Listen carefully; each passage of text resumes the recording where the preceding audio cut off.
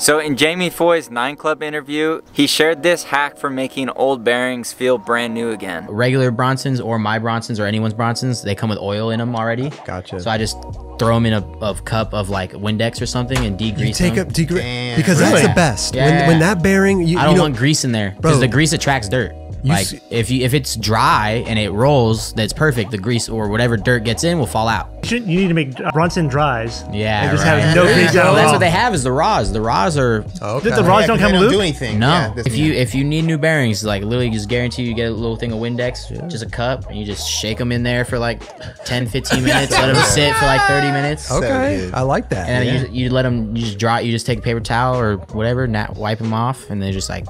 Wow, I'm trying that for sure. Home bearing hacks with Jamie Foy. DIY, let's go. So I did this hack and it did seem like it worked. However, I didn't have any way to compare against brand new bearings to see if this hack was actually working or if it was just all in my head. So I got these Bronson raw bearings, which Jamie Foy says are the equivalent of the Bronson G3 bearings after the Windex hack. So today I'm gonna do the Windex hack to my Bronson G3 bearings and then compare it to a brand new set of Bronson raws to see if the Windex bearing hack really does make your bearings feel brand new again or if it's just all in my head. So first I'll do a spin test with my bearings as they are right now. Then I'll pop them out and put them in the Windex for 30 minutes and put in these Bronson raws and then do a spin test with these. And then after 30 minutes is up, I'll switch back to my old bearings after they've sat in the Windex and then do another spin test, and then we can compare brand new Bronson raws to the Bronson G3s after they've sat in the Windex for 30 minutes. And then we'll know a little bit more conclusively how well this Windex bearing hack is actually working.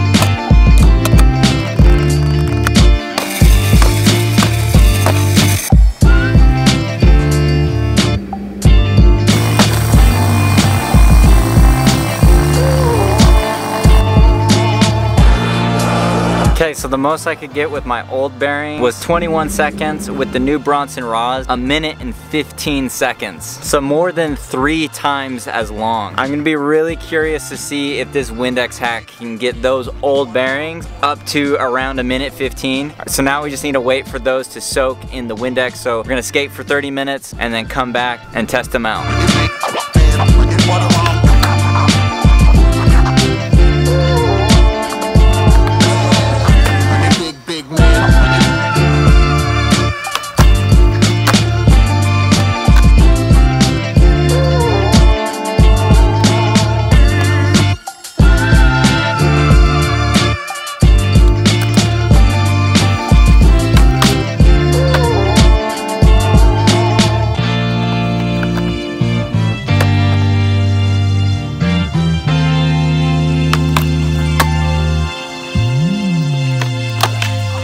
So as it turns out, these bearings feel so much faster.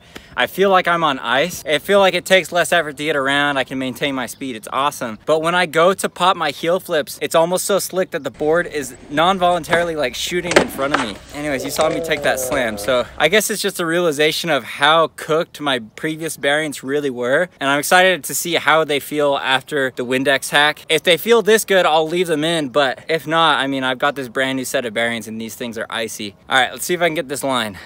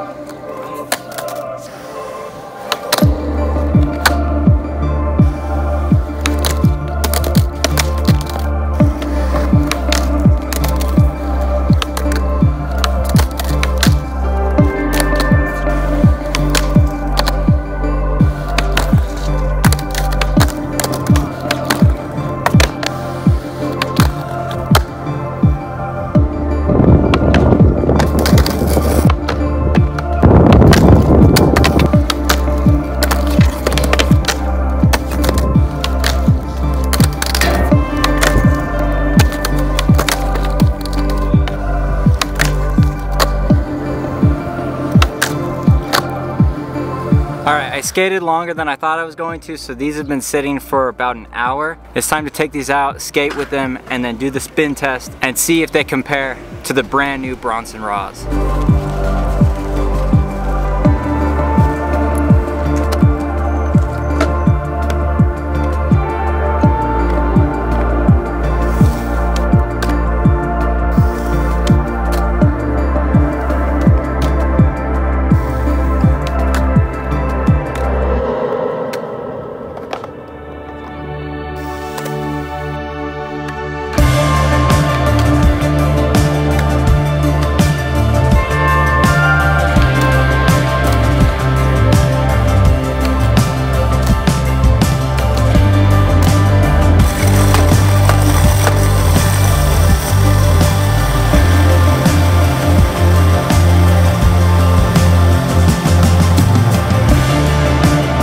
So after everything was said and done, we were able to get the Bronson G3s to spin twice as long in the 40-second range, but that's nothing compared to the minute and 15 seconds of the Bronson rods that were brand new. If you like this video, then you need to check out this one. It's Jamie Foy's wheel hack. It's a trick that he uses to lock into grinds better, and in this video I tested out myself. If you want more in-depth analysis, check out my Patreon. Remember to make every single day Friday, and I'll see you guys in the next video. Peace.